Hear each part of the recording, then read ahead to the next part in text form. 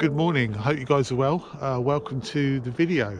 It's been a while since I've done one. I haven't been doing much photography, let alone any videography of recent times. But today I've come out to Holme Fen because we've got some really excellent conditions.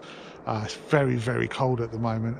It's been down to -6, -7 overnight, and we've got some hoarfrost. So I'm going to take advantage of that by coming out and taking some shots. So yes, I'm in Holme Fen. I'm in one of Jamie Overland's favourite haunts. Hello Jamie, hope you're well, mate. I just want to jump in at this point and say that Jamie got some amazing images of the hoarfrost in this place a couple of days before I was there.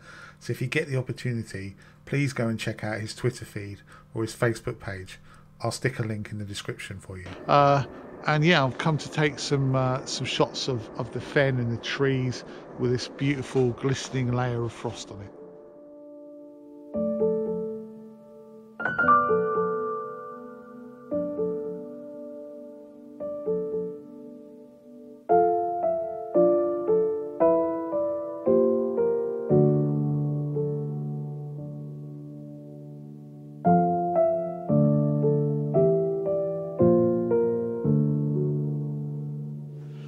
You'll have to forgive me because I'm really very rusty at the moment, both in my photography and my videography. On top of that, my phone seems to have forgotten how to charge itself. So I'm down to about 10% battery, which means you can have very, very little B-roll.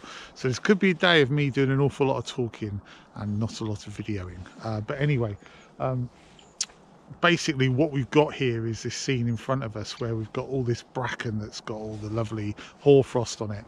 And there's one birch tree on the left hand side of the image which also is covered in hoarfrost, and as you look through towards the back I think it's an oak behind it which has obviously lost all of its leaves, and there's a nice little pathway that sort of leads you through past the birch, past the oak and into the unknown, if you like. So I've shot it at what am I shooting it at, quite about 50mm actually, but I won't be using the whole of the captured image because I want to crop it down to more of a letterbox, because I need to miss out a lot of the sky. But unfortunately, if you shoot it in the what's the word I'm looking for?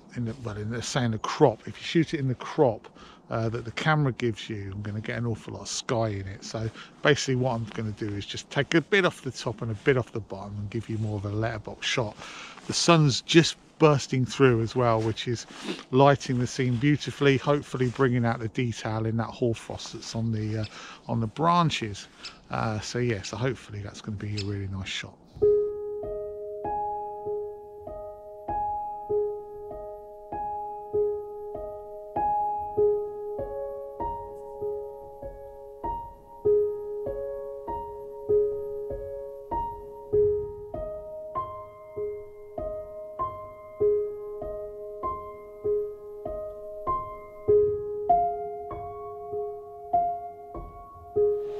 Well, I'm literally just down the track really from where I was. So I was literally stood just over here by this big old trunk here, and basically what I'm doing is I'm looking directly down this track behind me. So if I show you that behind me, I don't know if you can see down there, but you've got some really beautiful light right at the bottom there of the pathway. So basically what I've done is I've got the camera, so let me just try and show you on the camera because my phone battery's totally gone now. Let me try and show you on the camera. So as you can see here, this is the image if I've got it fully zoomed in at 105mm, and there's an awful lot of foreground in here. Now I could crop in, but to get a better visualization of this, what I can do is stick the APS-C crop on, which then gives me a much better idea of what it's going to look like cropped in, and that's giving me the equivalent of 150mm, if you like. And what I'm going to do is I'm going to take off the bottom part of this, so it'll probably be closer to a square crop really than the actual image is showing here. I'll take off the bottom part and hopefully use this icy path to lead your eye up into that lovely colour and that lovely light that's showing in the distance.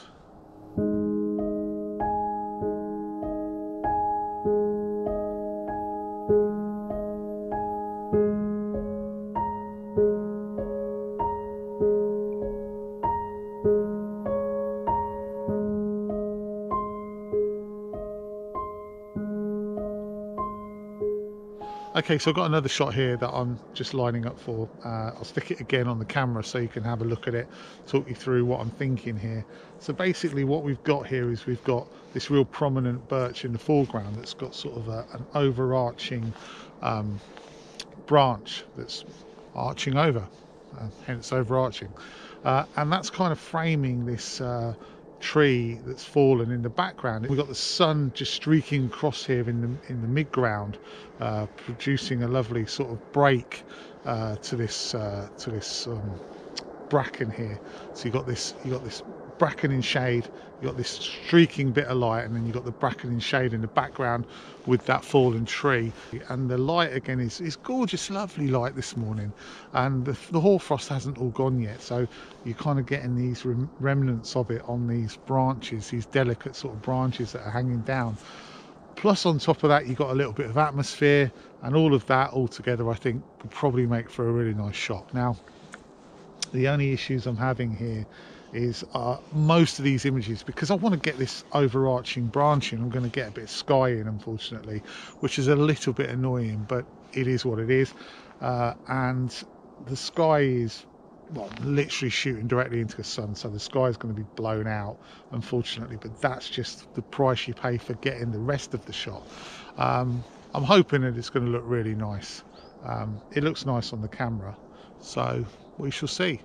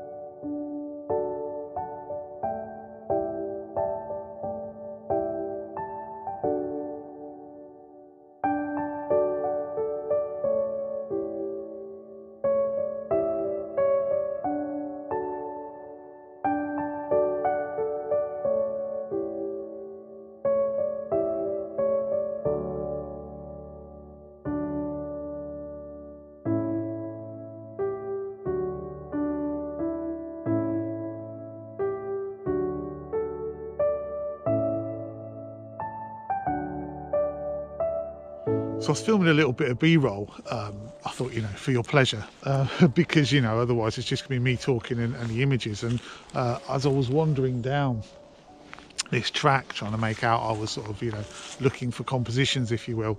I actually looked to the right and found an amazing one, and it literally stopped me in my tracks. So we've got this sun here, backlighting all this hoarfrost on these branches, and in the background you've got the trees, which are really giving you a nice dark background against which this hoarfrost is standing out, and then the sun is beaming in and lighting up all this bracken, and it just looks absolutely gorgeous.